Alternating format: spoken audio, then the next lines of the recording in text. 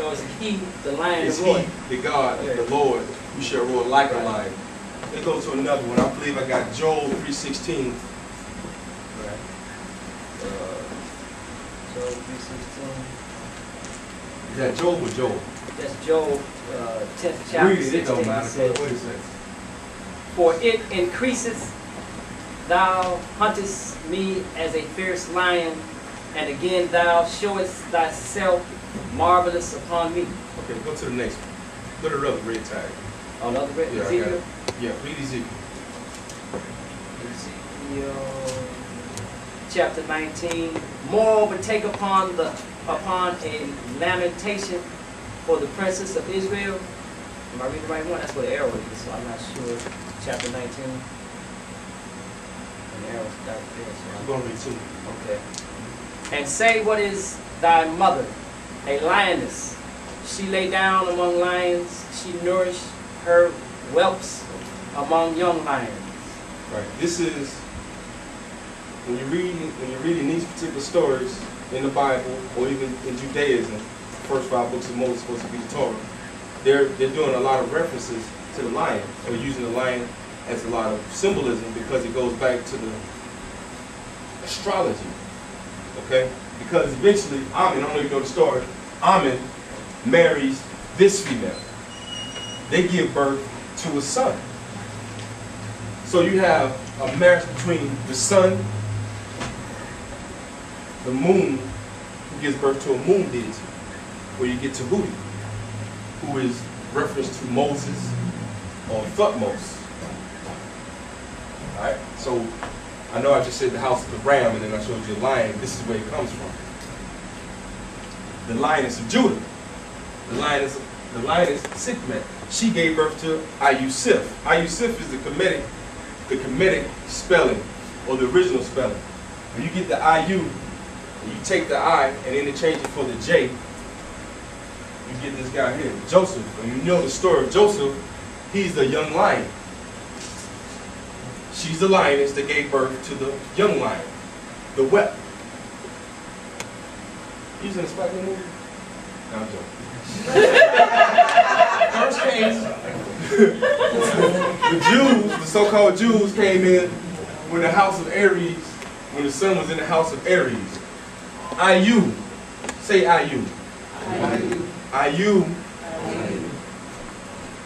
Jew. Ayu. Same thing. Hey, Ayu, Jew. This is where it comes from. The young lion, which is the story of the children of Ra. Ra is the sun. Hebrew is a derogatory term used from the word, comes from the word Hebrew.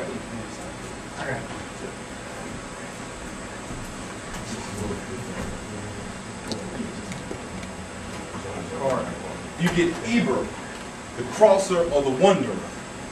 What did the Hebrews do? Hebrew means, now listen, we know about nationality. Are you saying your nationality is based off an action? Right? Is there a nation called Hebrew land? No. Right. Aper, the clean crosser. These are the things that it derives from. Israelite comes from Ashrael, or El, or as we know, Isis, Ra, and El. There's a DVD, there's another DVD I like to get that I use. Have you ever seen the Rings of Power? Yeah. Now, Rings of Power is done by a female. Usually you don't see females breaking information, conspiratorial or religious type of information. You never see her, she doesn't put her name on it. For whatever reason, she may be afraid. But she gives one of the best breakdowns on the Jesus story. So if you want to know about a historical Jesus or even a European-looking Jesus, her story is pretty good. If you know about, let's take Mark Anthony. Let me show, well, I don't know. Mark Anthony gave birth, not married, the European Cleopatra III, right? Now, Mark Anthony ruled Egypt, right? Mark Anthony is called the Pharaoh. A Pharaoh is a god. Cleopatra deemed herself a virgin. So, if they have a son or a daughter or a child, that child will be a son of a God, and the son of a virgin. Right? Okay. Now these people that actually existed. Now, get the DVD, I'm not saying that. So, Moses. We're talking about symbolism, so I'm going to give you this brother right here. Hey, like, I'm going to give you the Moorish Moses. Carry your picture of that. Don't change it, don't change it.